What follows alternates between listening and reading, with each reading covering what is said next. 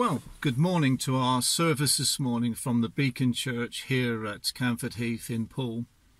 My name is Keith and I'm one of the elders, and it gives me great privilege to lead our service this morning. Whether you attend our services, or whether you're friends or family, or whether you have just accidentally stumbled across us by the use of the YouTube, then you're more than welcome to join us this morning. This morning we're going to spend a time of reflection, a time of prayer, a time of worship, and also sharing the Lord's Word. And during the service, Vicky, our children's and youth pastor, will be joining us and sharing the parable about the lost sheep. So that will be interesting when she comes and joins us later. I know for a lot of us we're finding it really difficult that we can't come together as church in one building, but with the different means of media that we can still share and come together as a family is absolutely truly amazing. And last week Martin shared our time of communion, a communion of coming together in our own separate households, but still remembering the ultimate sacrifice that Jesus gave for each one of us. Now, one of the normal traditions also is the time of celebrating at the beginning of each month birthdays. And as this is the month of June, appreciate it's the second week in June, we normally ask that those who are celebrating a birthday in that particular month to stand. So it is, or if it is your birthday in the month of June, I ask you and invite you to stand as we are going to celebrate your birthday. So let's just see what's on the radio. 1 second. Happy birthday, everyone. Happy birthday indeed. Sing along if you know the words. Happy birthday to you. Every day of the year, may you feel Jesus' name. A happy birthday to you. A happy birthday to you. And the best one you ever had. Happy birthday, everyone. Thank you to Sarah and Matt for sharing our birthday song. If you tuned in last week, you saw that Mark was out in the forest. In fact, he was out in the Purbeck Hills. In fact, he was very close to where Hanson Dorset Youth Camp tend to hold their annual gathering of our youngsters, our youth camps. But sadly, due to the circumstances, we're unable to hold them this year, and look forward to coming together in 2021. Interestingly, one of the first songs I've chosen this morning is a song which every time I hear it reminds me of camps or things, so it'd be great if you can sing along with that one. And then the second time is about, it's really imagine how you are and how you feel at present. It's a time of reflection on what's happening in the world today. I don't know about yourself, but over the last few days, maybe the last week, there's a lot of unrest, uncertainty.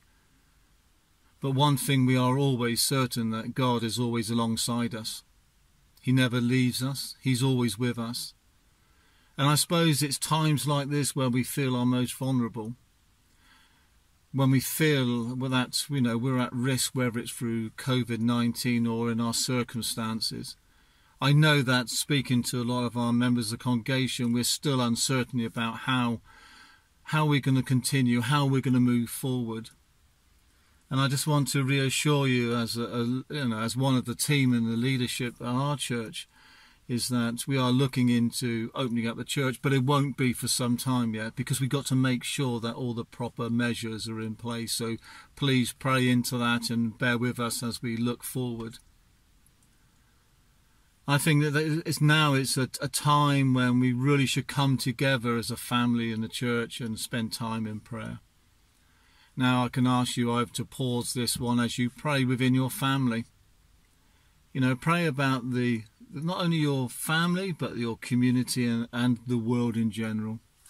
because I think there's so much happening at present. We've seen what's in the papers, we've read what's on, has been in the newspapers. And, there seems a lot of unrest, rightly or wrongly, there seems to be unrest at present. So as a church family, we should pray together. So as I said, you can either pause now and pray as a family, and then I'll just finish in prayer before we then go and start our first session of worship songs. As I said, the first one's a bit lively, bouncing around and have a bit of time bouncing and getting excited to share the worship together. And then the second time is a bit more reflective and more of a chance to think about how you and how I feel. So let's just pray. Let's focus on the Lord this morning as we start our service. So Heavenly Father, as we sit here and ponder where each one of us feel, our prayers go out to those who have suffered through COVID-19, for those who have lost loved ones, maybe family or maybe friends of. But Lord, also our prayers go out to those who are suffering due to illnesses which may not be of COVID-19. Let's not forget those. Lord, also our prayers go out to the government as they start looking into the release of the lockdown and how life will become more open. But Lord, our prayers must also go out to those who are still in isolation, who won't today have the opportunity to go out.